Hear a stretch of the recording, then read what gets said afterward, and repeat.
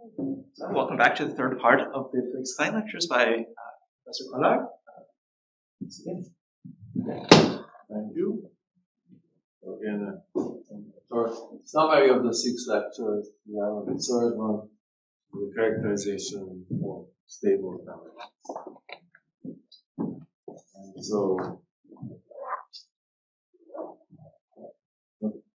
And so, I remind you the definition of stable variety that we developed in the previous lecture.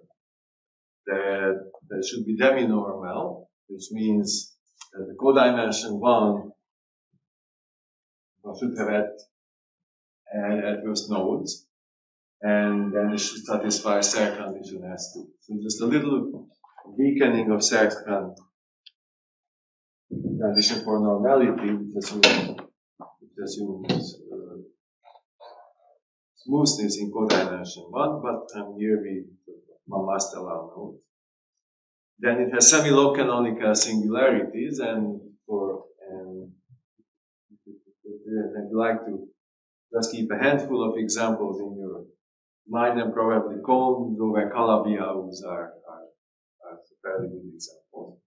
And it should be a projective variety, and its omega x should be ample. For example, is omega x is not assumed to be locally free, but locally free in codimension 1. So when I say ample, I assume that some tensor power of it, if I take its reflexive hull, that's a line bundle, and that's ample. So the fact that I have to take a power of omega x or a multiple of the canonical class, that's at least various complications that we have to deal with in this theory. Now, and so we had an example yesterday that we constructed a surface that had two singularities of the form C2, taking the quotient by cyclic group of order 4 acting multiplication by I on this both coordinate. And so then the quotient, you see the canonical class is not Cartier, but 2 times it is Cartier, so it's really not too bad. And the surface had an ample canonical class, and we constructed 2 flat smoothings. And so the smoothing on the right-hand side, that was a Godot surface with ample canonical class and k squared equals 1. So that's good. Basically, something like this is that we want to deal with in our moduli theory. So this S0, this should appear at the boundary of our moduli space. But then there was another smoothing, which was a K3 surface blown up just at one point. And you notice this K3 surface can even be a non-algebraic K3 surface. So certainly this side we should not have in our moduli space. We do not want a moduli space that includes smooth varieties with ample canonical class and some K3 surfaces in the same component. So the question is to understand what distinguishes the 2 sides and how to make distinction systematic and end up with some reasonable theory. Sort of one deformation is allowed and the other deformation is not. So we go just for notation. I use this bracket power. That means I take the tensor power and the reflexive power. Since omega x is not locally free, it's tensor power. It can have torsion and it will not be free, but sometimes it can happen that the reflexive hull of it is in fact the line bundle, and these are the cases that I will be interested in. Okay, and so now here comes the main theorem. Well, the first theorem, which sort of picks out the deformations that we like. Okay, so these are the deformations that we like, at least over started and the base is reduced. Okay, so the general theory here is that you start to understand sort of what happens over deformations, over smooth curves, okay? And so then you prove maybe various equivalent properties, and then you start to see, well, which of these makes sense over an arbitrary base, and so which is maybe the strongest over an arbitrary base, and then try to impose that. And so, okay, so unfortunately it seems that, and so I have a flat proper morphism with stable fibers, and so, as you see, these may not be exactly what we want. So if you go by curves, then a good family of stable curves is just a flat proper morphism whose fibers are stable curves. But what we have seen that in higher dimensions we need something else. And so then we want to understand what is this something else that we need. And so here are the equivalent conditions. One is that the volume, so the self-intersection of the canonical class of the fiber is locally constant. So although the canonical class is not Cartier, some multiple of it is Cartier, and I know how to intersect Cartier divisors. But this means that this will be a rational number, okay? So if kx is Cartier, then it's a positive integer. But if only some multiple is Cartier, then it's a positive rational number, which will cause various headaches later. Okay, now then the other property that all the plurigeneral, they are locally constant. Okay.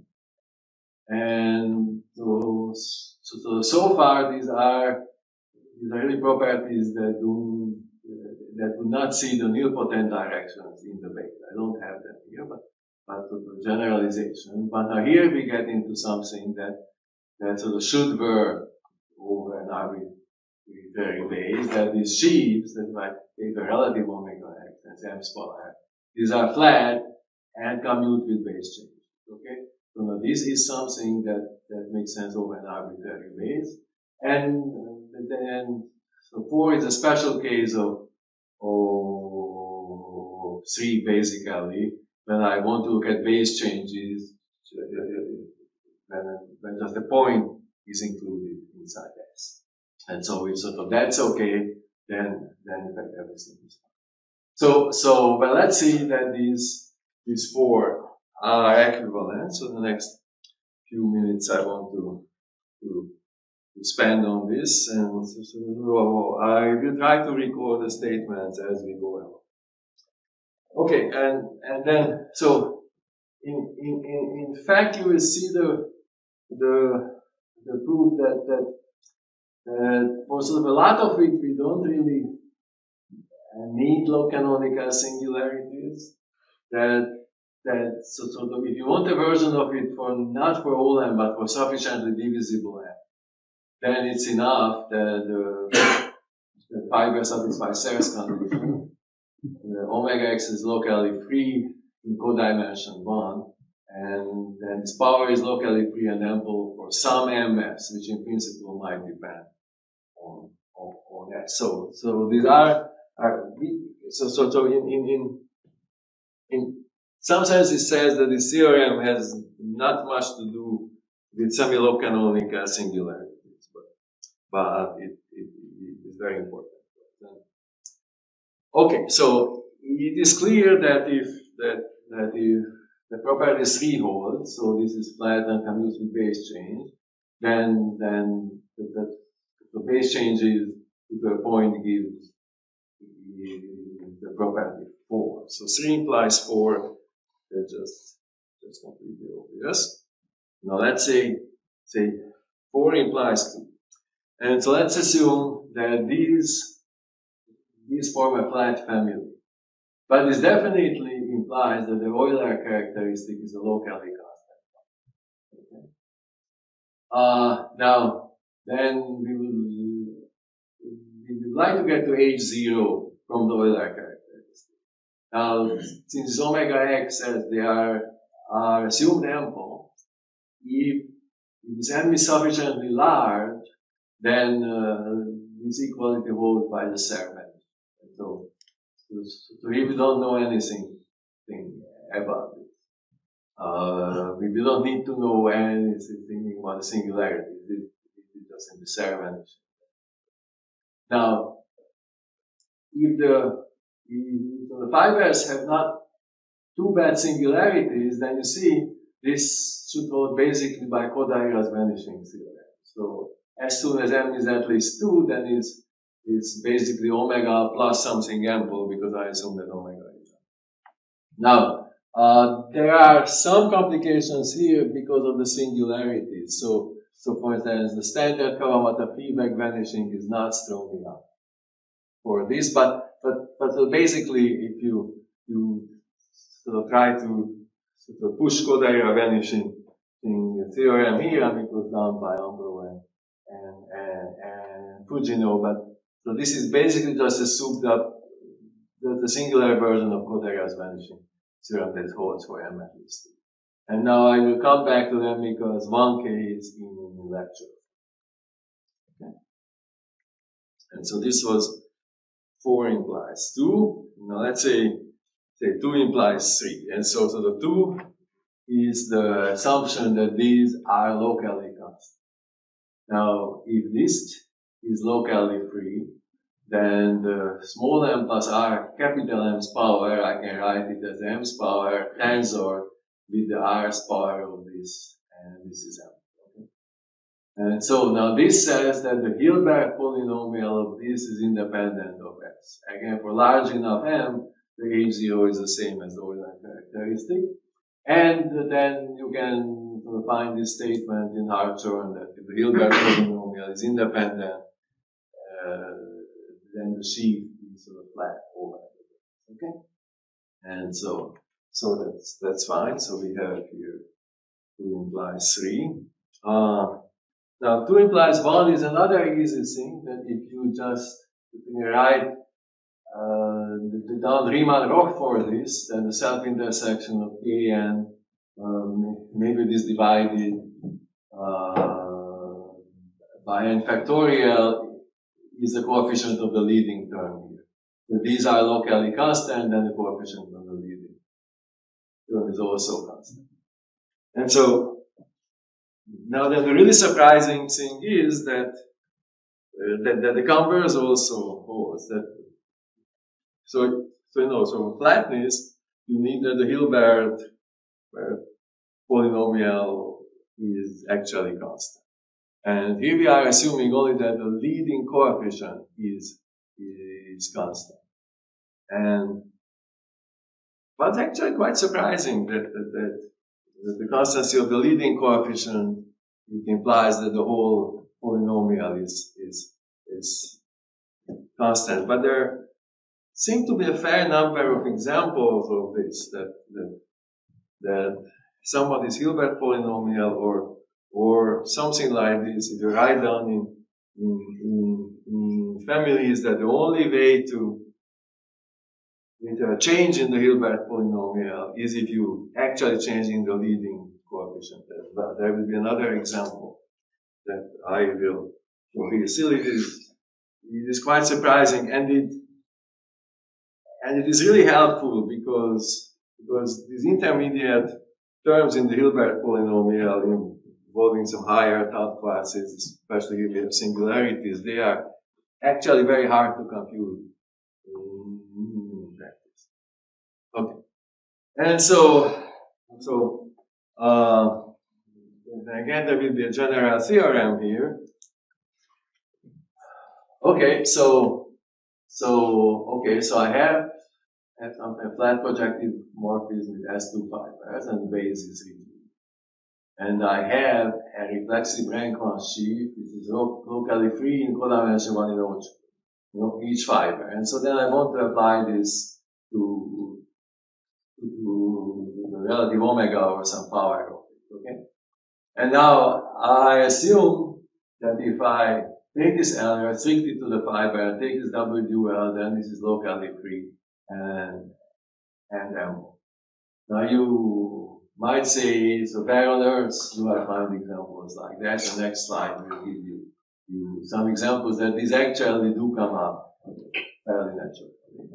And so then the claim is that the volume function is upper semi-continuous. And it's locally constant if and only if the sheaf is actually. Okay. And so now we will apply this to this power of omega such that all of these are locally free. So then, now this will take care of all sufficient divisible powers. We will come back to the other values again in lecture 4. Okay, but I mean already for sort of sufficiently divisible powers, this is surprising. So then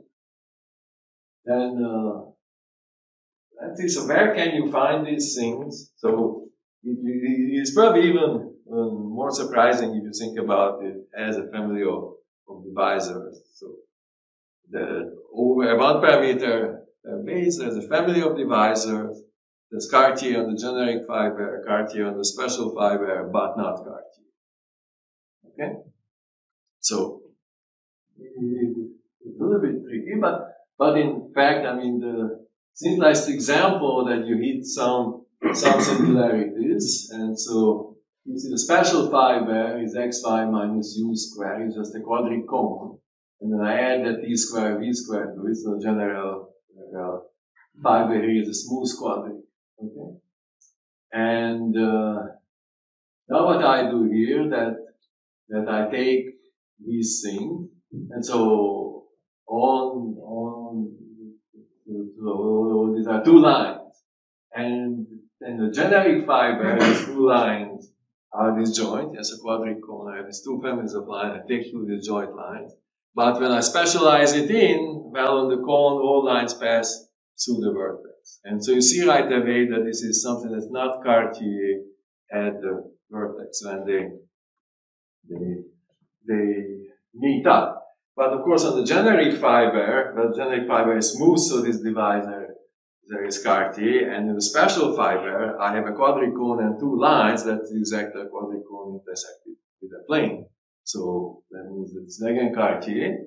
And you can compute the intersection numbers. In the generic fiber, of course, you have 0. I mean, lines in the same family, they can be moved to be disjoint. And in the special fiber, it's just the degree of the quadric. Now, these are not ample. So before I had ample, so now let's add the hyperplane class to it. And it will have degree 8 in the special fiber, degree 6 in the generic fiber. And so we see that there is this jump. And so, but the claim is that every time that if the intersection number that I have is constant, that forces the family to be actually Cartier. Well, let's see if we can prove this at least for surfaces. And for the surfaces, it is surprisingly easy. So when I have this sheaf and I restrict it to the special fiber, well, it's Cartier. It says locally free outside. It has finitely many points. So when I take its reflexive hull, this map is an isomorphism except at those finitely many points where this is not locally free. Now this means that if I compute the Euler characteristic of this, well, so then so maybe I should have said that the Euler characteristic of this is larger or equal than the Euler characteristic of L restricted to the special fiber. And now that there, because I just add something positive because of the zero dimensional, and then I just use upper semi-continuity. But in the generic fiber, of course, the reflexive hull is the same as that. Okay, so that means that the Euler characteristic we can only go up. Now let's write down Riemann rock onto the both sides. So we assume that this is locally free and LG is locally free. So standard Riemann rock works, and I get this inequality. Now you see then the leading term. So leading term here must be larger than the leading term here. Okay, so then I have the inequality. That is not particularly surprising. Now what happens if these two terms are equal? Well, then the next terms take over, okay? So then the next term takes over, and then I get this inequality, okay? And now, if you know about negative numbers, then this is really remarkable, because for positive numbers it goes b0 larger or equal to bg, but for negative numbers, which I can have, it goes the other. Okay? So it is really a sort of a weird coincidence. And in fact, you can play this game in any even dimension. That if the leading terms are the same, then the next terms have to be equal. You can't play this game in odd dimensions. So in dimension 3, you cannot play the game because there would be some squares here. So you can, but I still, I just could not believe that. So when I found this and I saw that it works in even dimension, I just could not believe that sort of something does not work out in the other dimension. Now it was actually quite hard to do that, but sort of we were almost there long ago. So if you think back at the local and so the local version of F-shed theorem, the Grothendieck version, and it says that if you have a space X and you have a divisor here, then in the nearer point is local version, and the Picard group of this local scheme X minus the closed point, it injects into the Picard group here, but if the depth of the central fiber is at least C. Now, unfortunately, we have the problem that even if we have family of 3 folds, because it can be log canonical, that sometimes they are not Comacaulay, so we can only guarantee that the depth is at least. And so then I sort of started believing that I can do better than Grothendieck. That's sort of, it took me some time to believe that he actually overlooked something, but it seems there was something that he overlooked. And so that it's enough if the depth is at least 2, which it just says has 2 conditions, so that's sort of basically very cheap to achieve, but the dimension has to be at least 6. And now I could sort of prove the semi-log canonical case, but then sort of the really nice argument, maybe I hope you have seen it by Butt and de Jong, it's a very nice reduction to characteristic P and lifting back. So it's a very tricky argument. And so by now I think the statement one needs is included in sort of text project. There it is. And so that means that the higher dimensions, they are okay, but it is not that trivial argument that works for surfaces. That something more complicated happens. Okay, and now so this completes the proof of the 4 equivalence of this, and I just would like to mention another statement here. So this proof is completely independent of this, but the statement was very much motivated by this. So then here I ask myself, so I start with some big R divisor, and then I can compute this H0. So since it's R, I have to round down, and then it's an integral divisor. So then the sheet makes sense. And then, well, of course, if I subtract something that's effective, that is less than or equal, there are always sort of fewer sections here. And now, well, then they say, how can you make this actually smaller? Yeah? And so sort of one thing is that you can ask that you have an equality for sort of all of them, and the other just an equality of the leading terms, so that's the body. And it says that these are in fact the same. That if you subtract an E, the only way to lose sections for at least one value of m is in fact if you lose a huge number of sections, that the volume actually drops. Okay? So that's again the surprising statement. So of course the leading term, it does not tell you the rest of this Hilbert function. But somehow the only way to get a smaller Hilbert function is that you actually drop the volume.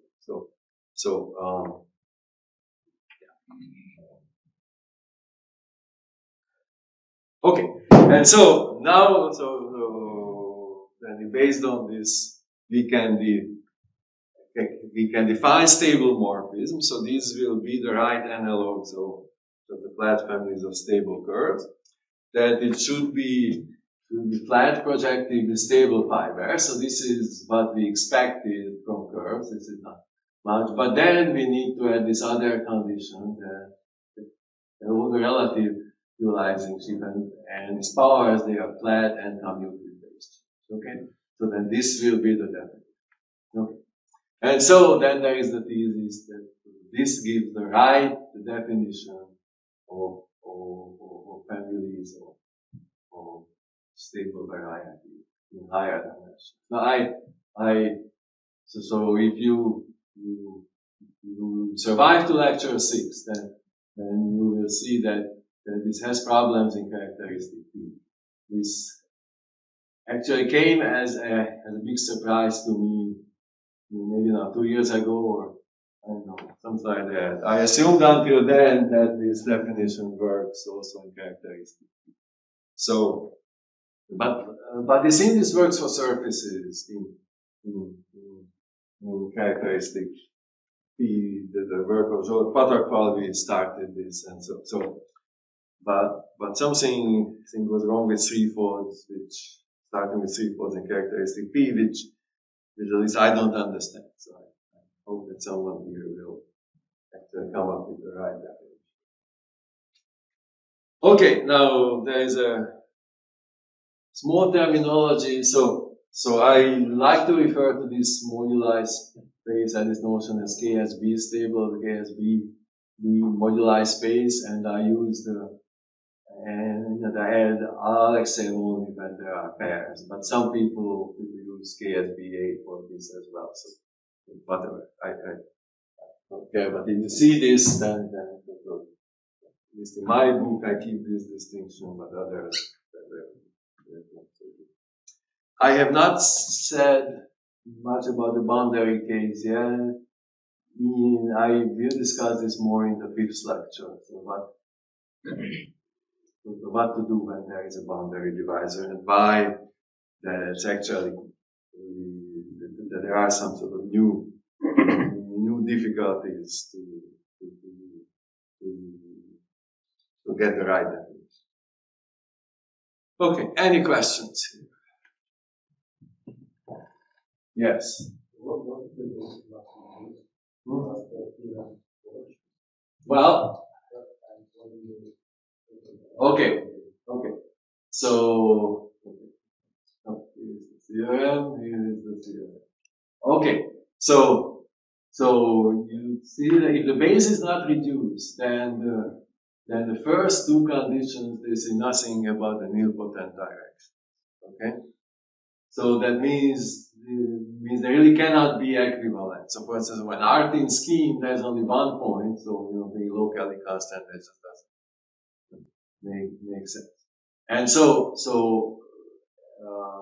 my philosophy is that I try to prove equivalent statements over reduced basis, and then I hope that one of them that makes sense over arbitrary basis, and it implies the rest. Okay, and so here, if I know that this is flat and commutes with base change, then maybe I can do the first base change to the reduced scheme, okay?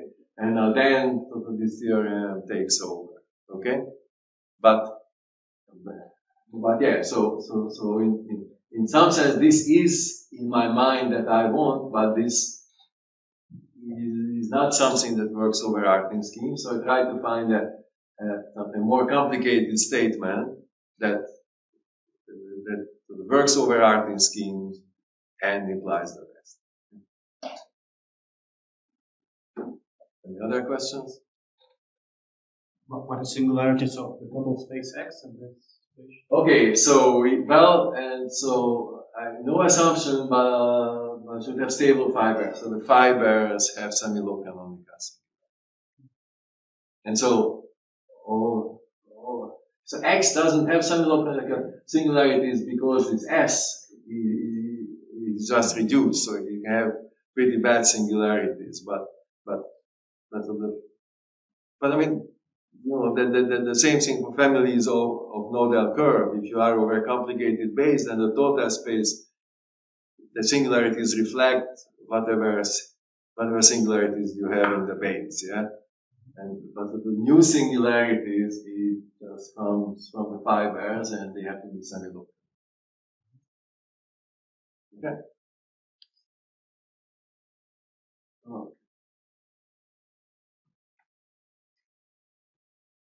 Okay. And so, okay. So now we have a definition, okay, of what a good family of stable varieties is. Now we have to prove that it's a reasonable definition, okay? And so again, for sort of curves, it is easy. So for instance, if there is a proper morphism, then the set of fibers that are curves with nodes, it is open. Yeah? And so that means you don't need to say anything else. You can throw away all the others and you are happy. Okay. But will this happen for stable? And so, but there's a general question here. So fix some property. I mean, the one I'm most interested in is being stable. And then there's a flat proper morphism. Well, then you ask yourself, look at all the fibers that satisfy this property P. But is this an open condition or a closed condition? Or so what can I say? Now, there are some cases, so it's rarely stated this way, but you think back of various studies, and for instance, you say that being geometrically reduced to normal is an open condition. Elkic proved that having rational singularities is an open condition. For canonical singularities, it was a bit harder than the main step was done by Kahneman. Okay. But it turns out that being semi-log canonical or being stable, they are not open conditions. And so then what? So what can we do with them? Well, so how bad are they? Okay, and so let's start with the bad example, so what can go wrong in general. So I start with the smooth curve A of G naught G and the line bundle of degree 2G minus 2. It's probably easiest if you assume it's very ample, but the definitions will make sense. So just assume that it's very ample. And now that I can take the cone over, so I can take this curve, I embed it with this variable line bundle, and then I can take the cone over it. Now here is a definition that does not assume that L is very ample. So in fact, in general, this is the right definition of the cone over something with some ample line bundle. Now, okay, and so then I get this singularity, and so what is the class group at the vertex? Well, so that you think of the resolution, then there is the curve.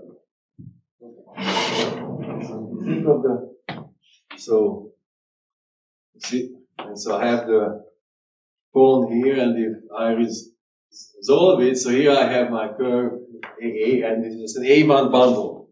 And so that means the class group here, it is just a Picard group of A. And then now the only thing changes, the normal bundle here gets killed. Okay? So when you go down, and the class group of the vertex is exactly the Picard group of the quotient by the subgroup generated by it. Now, so then I ask myself, when is the canonical class Cartier or Q Cartier? And so I have to correct for this L. Now this is something that has degree 0. And if this is trivial, then the canonical class is Cartier. You see that the need quotient out by this L. Okay, and so that means that Cartier only when this L is exactly the omega A. But every time this is torsion, the canonical class will be Q Cartier. And so this means that if I think of these as the family of singularities over this component of the Picard group, so it's a nice flat family of cones. And if you look at the canonical class of the fibers, then they become Q Cartier over the discrete set of torsion points, but it's a risky. So, and you see here, our problem is really this Q Cartier condition, that if we could live with Cartier canonical divisor, then this would be fine. I just get one point. But because I have this Q Cartier, then then here suddenly this Q Cartier condition is not algebraic. It gives me an infinite discrete set, so that would be really bad for us. Now, luckily, these are not log canonical. Yes, so you get something log canonical if you have a cone over Calabi out. Of course, there are elliptic curves, but 2g minus 2 is not ample. So, in fact, it's just a constant map. So this means that so the cones over elliptic curves, which are in fact log canonical, that's sort of, it seems just by luck they escape. They escape this kind of counterexample. And in fact, it uses quite a lot to prove that sort of this kind of problem does not occur for log canonical singularity. So it's actually quite tricky proof using Simpson's work on cohomology jump loci on the Billian variety. So the lecture uses this quite a lot. Okay, and so then the main statement is that stability is at least representable. So that if I have a flat propyromorphism over a field of characteristics 0, and assume that the fibers are at worst nodal in codimension 1. So, and so then, well, it turns out stability is not an open condition, but it is representable. Okay, so that means that there's a monomorphism, and you think of monomorphism as an injection, then you're not too far off. Okay, such that if I have an arbitrary T2S, then the pullback is stable if and only the G factor through I sub S. Okay. And so now again, instead of a proof, I will give you an example of how this can work in practice, in some example. So I will start with the local, where the singularities are right, but the canonical class is not yet ample. So I have this 2 by 3 matrix, and the condition is that the rank of it should be less than or equal 1. So that means that the three 2 by 2 subdeterminants, they vanish. Okay. And now my claim is that the following equivalent, so the fiber is semi-log canonical. Here, in fact, is a much better is K of T. This holds if and only if 3 types of canonical classes are K.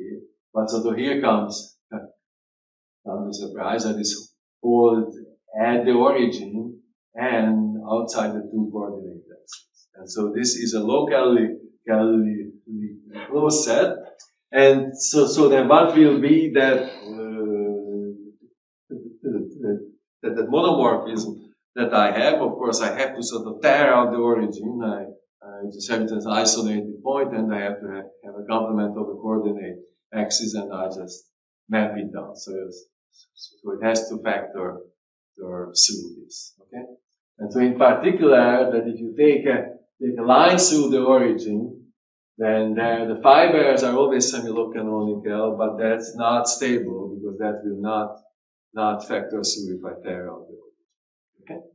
So there is this trick I have to see. So let's see if I can do this. So if S and T are both non-zero, then of course I can change coordinates that I have this, and I hope everybody recognizes that this is just P1 cross P2. You can think here is the P1, here is the P2. If you just write down the Zegre embedding, then you get this.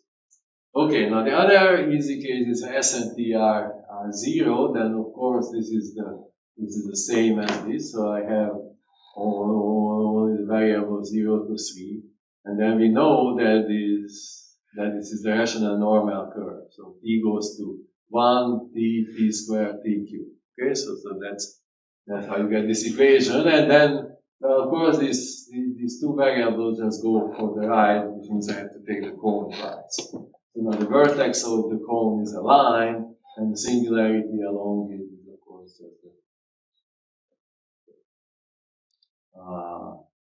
you just C3 multi-section. Okay? So that means these are just quotient singularities. And now what happens at the other cases? Well, I mean, they are symmetrical, so let's assume that T is non-zero, and then I get this. Now this is probably harder to recognize, but this is, but the cone over F1 is the standard root surface embedding, okay? And so it has degree 4. Now see, this F1 is Fano, okay? So, and I have been saying that the cone over Fano has log canonical, in fact, log terminal singularities, but this holds if I embed that multiple of the canonical class. And here this embedding is not by a multiple of the canonical class. So here minus kf is not proportional to the hyperplane class, which means that I have this cone where the canonical class no multiple of it is Cartier. Okay? And so that's the problem that we are encountering here, that suddenly this Cartier condition gets violated. Okay, so now then, well, so as I said, I mean here the canonical class is not ample, and the generic phi varies just P1 cross P2, but it's very easy to fix it. I just take a degree M ramified cover and along the hypersurface of degree M, so I add sort of one more variable, because here I'm summing to 6, so there's one more variable, and then the only thing I need to check that the canonical class becomes ample where I want it. And so then for M at least 5, I have the stability holds at the origin and outside the coordinate. Okay. So then you contemplate sort of these 2 sets of examples a bit, then you will end up with the proof that stability is in fact at least represented. Any questions? when you pull back along the lines passing through the origin, Yes. you get actually a family of stable varieties. And so, then I get a flat family where all the fibers are stable, but the family itself is not stable. Okay, so there is this extra property of the powers of omega, and so that fails. Yeah. Okay, and so we have to accept that just because it's flat and all the fibers are nice, it is not good enough in higher dimensions. We need to add something. Any other question? Okay, so then, basically now we have all the pieces together to get the main existence theorem, that if you fix n and v and look at n-dimensional stable varieties where the volume, that's the self-intersection of the canonical class, is v, then there's a Deligne-Mumford stack, and it has a projective coarse moduli space. Well, so maybe the existence of moduli space is really easy, because I mean, it's sort of by standard method as an algebraic space. The project, I haven't said anything about it. Okay, and then, so its modular properties are as good as for MG, the stack, or the moduli space, but as a scheme, it can be much more complicated. So there is this problem here that it's frequently very messy, though actually in so many examples that have been worked out, the spaces ended up like that. So Alexeyev and Pardini actually worked out some cases of by low surfaces and others, but there are very few cases where these spaces have really been sort of adequately described. So far this is more an existence theorem. I mean, even, okay, so let's see. So this has a long history. So this existence and sort of, you know, what are stable varieties and so what are stable morphisms. It's my old paper with Shepard. Then the fact that the components, they are finite type, that was proved by Alexeyev. I will say a few words about why this is actually very hard to do. And then Vakil's paper, where it says that already for surfaces the local structure is arbitrarily bad in the interior. So it's already for smooth surfaces with ample canonical class, the local structure of these moduli spaces can be arbitrary. The higher dimensions of the existence is to me the finite type. So again, I will say something more about the finite type and the projectivity. So in the case that we are using was done by Fujino and the boundary divisor.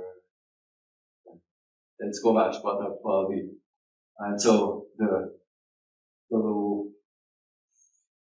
for some reason with Fujino paper, it was going back and forth with the referee for 5 years. So in fact, it's a much earlier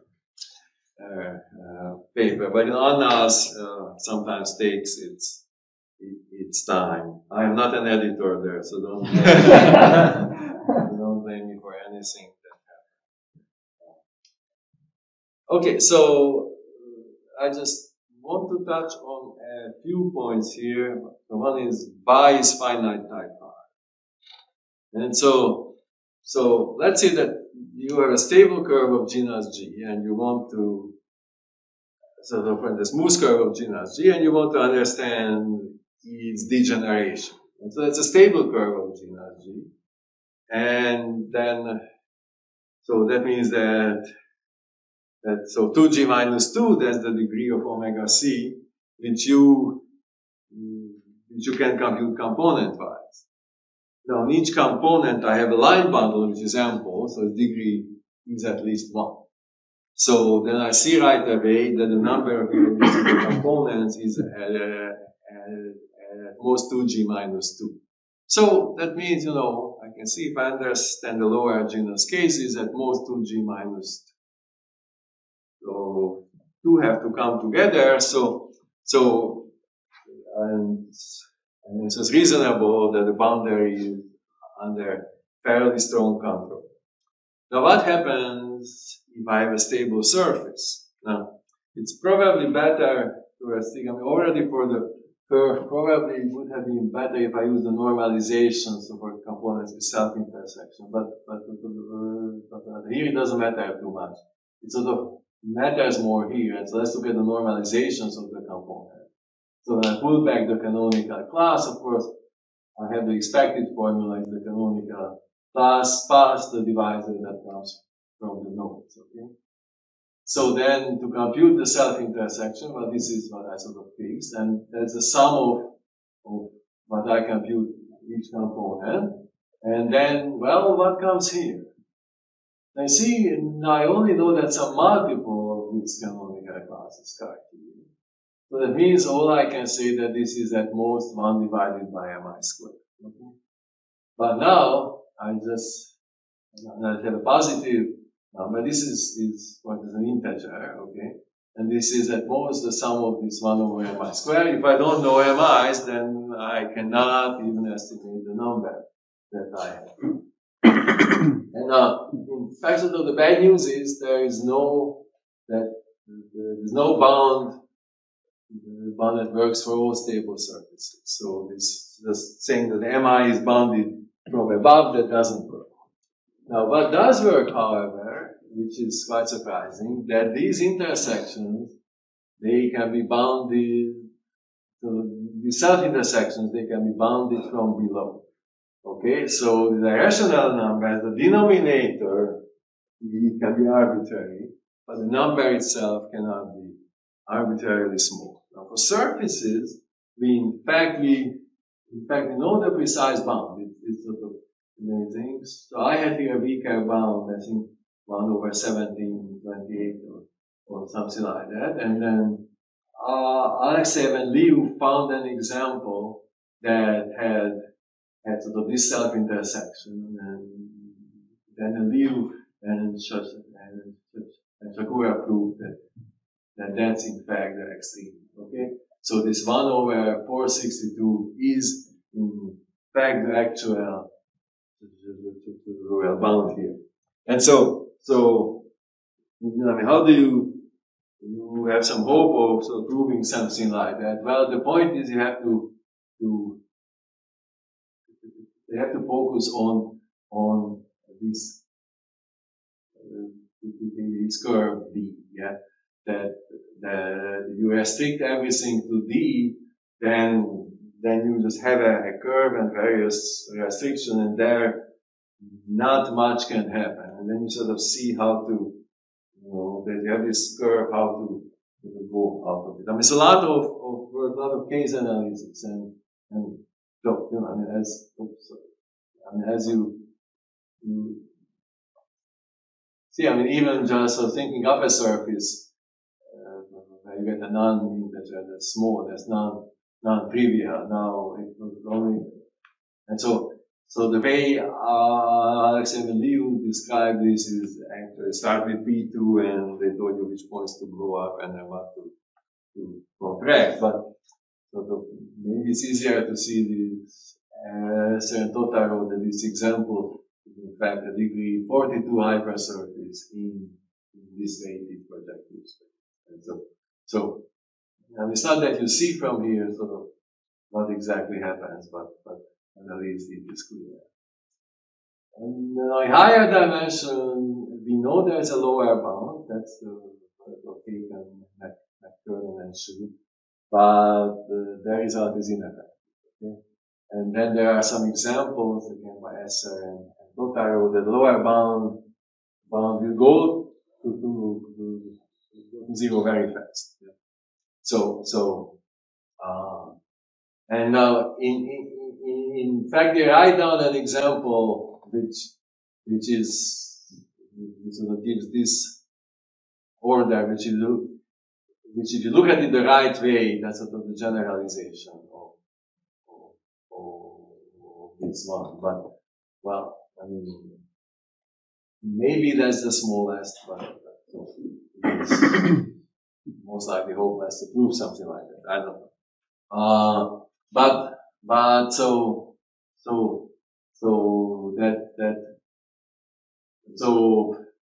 So for instance, it means that if you want to look at the modularized space over Godot surfaces, when k squared equals 1, then sort of this says that on the boundary there can be at most 462 irreducible. So each fiber there has at most 462 irreducible components. I mean, I think in practice the right number is probably 2 or 3,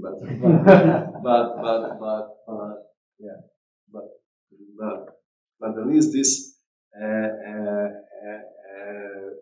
approach, I mean,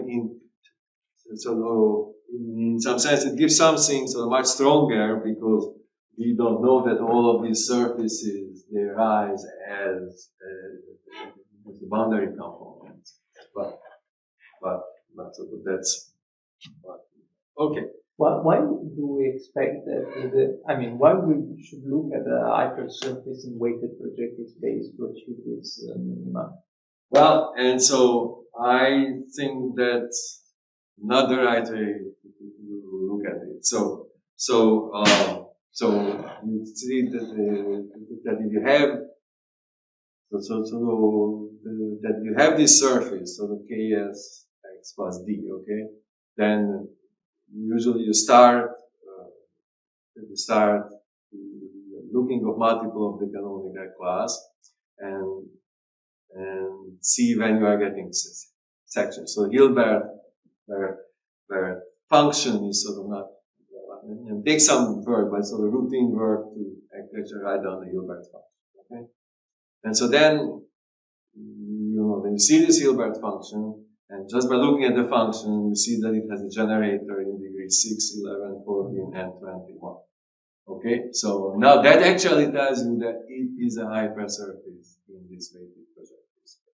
Okay, but why necessarily an hypersurface? Well, it's a surface in a three-dimensional thing, and if you use the whole algebra you just truncate. That's an embedding. No. I mean, if you have, there's a line bundle, and you know that this algebra all the power is generated by certain degree, then those degrees, they give you an embedding into that weighted projective space. Maybe mean more than 4. But we computed this. And as from the Hilbert function, you can compute these degrees. Yeah?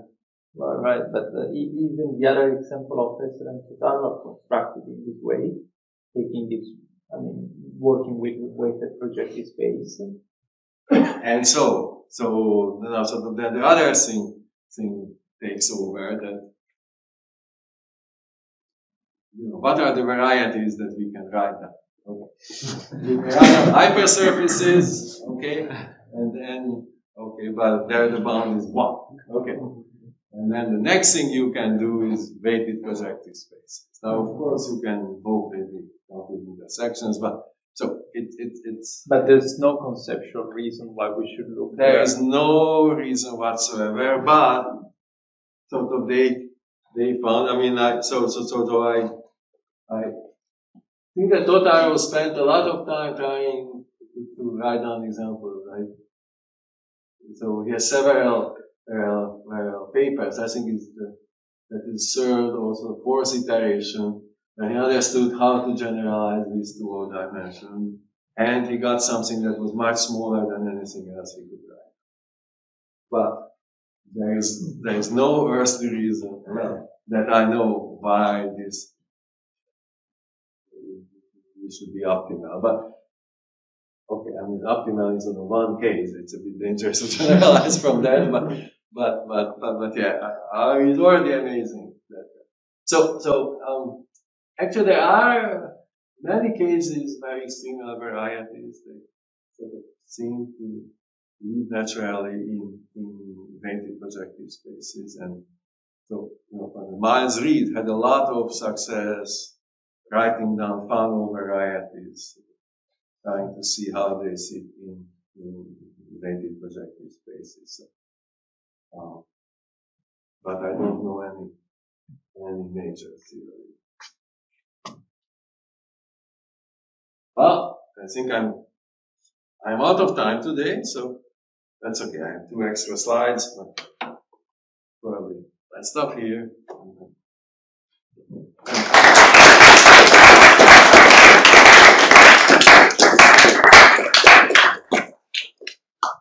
Questions?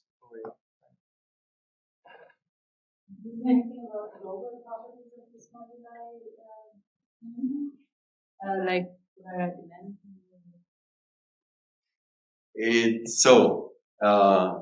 Again, in the examples that people work out, it sounds like rational, but I mean, I am sure it's just, and so for instance, if your main examples are hypersurfaces in weighted projective spaces, then of course you get something that's rational, and so the more complicated examples have not, well, so I suppose I can say that you can, that if I look at the modular space of products of curves, and so that we understand. And it's not completely clear. I mean, you still have to check something. So, but yeah. So basically, what you expect happens, but it needs to be checked because the work of actually one obstacle. But that's all. There the Kollár dimension is of course dictated by what happens with curves. But so far, just proving projectivity was pretty hard. So so for instance, the normal line bundle that you expect to be ample, so that's proved ample. So that is something, but it's very little known.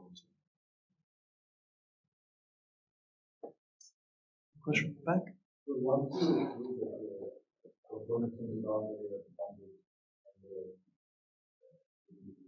Yeah.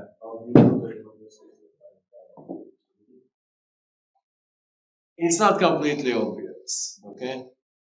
But so for instance, one thing that, so then, for instance, you hope to use induction on for instance, volume. A little bit issue, but okay, so for instance, that if you know that the components of the boundary themselves, they said they are in a bounded family, then you know there is a fixed m such that the m's power of omega x is in fact Cartier. Okay. And now, once you know that there is a fixed m that gives you a line bundle, then there's rather general theorems that if you have a line bundle that's ample, then you know which power of it is very ample. Okay? So then you know very ample and you have control of the degree that judges the volume. So this is not exactly how the proof goes because the self-intersections is not exactly a discrete set. Yeah? So they can have pretty much arbitrary denominators. So I mean, you can do induction on the integers, but not on the positive rationals. So it is not actually that bad because if you know there's a minimal value, that if there are two, that means you're down at least by some some epsilon. So it's not completely hopeless, but so that's basically the idea. So generic members of some of these components will be singular. Yeah. But they will have semi-low-canonical singularities. Will most of them be singular, like of this component, or most of the components are singular? And so, again, the most likely, yeah. So I mean, at least in a few examples that Alexeyev and others worked out, these components tend to be singular, but I mean, they can be irreducible components or sometimes smooth, yeah. So certainly that you have products of curves, for instance, of different genus, then the boundary is just the products of the stable curve. So they're not too bad, but in general they are most likely flat. The deformation theory of this monomorphism, like this property, is that understood? Like, is there a way to understand locally the moduli? Well, and so I don't think anyone worked out the deformation theory of the stable thing, except for so for surfaces that are in the interior of the moduli space. So, or for instance, they have only quotient singularities. Yeah. So that if there are some isolated quotient singularities, now the deformation theory of surface quotient singularities, that is very complicated. There are usually a large number of irreducible components, but there's at most one component that contains the stable deformations, and then this component is smooth. So somehow at least this extra condition that we impose that simplifies the local deformation theory enormously. I don't think anything has been worked out in dimensions. How do you show projectivity? Is there a line bundle? And so it is exactly the Hodge line bundle. So basically, you look at the relative dualizing, see, ideally, sort of push this forward and take determinant. Now, it might not have sections, so you have to take a power of it, push it forward, take determinant, and it turns out that that's it. It is not an easy proof. So yeah, the Fujino is quite complicated.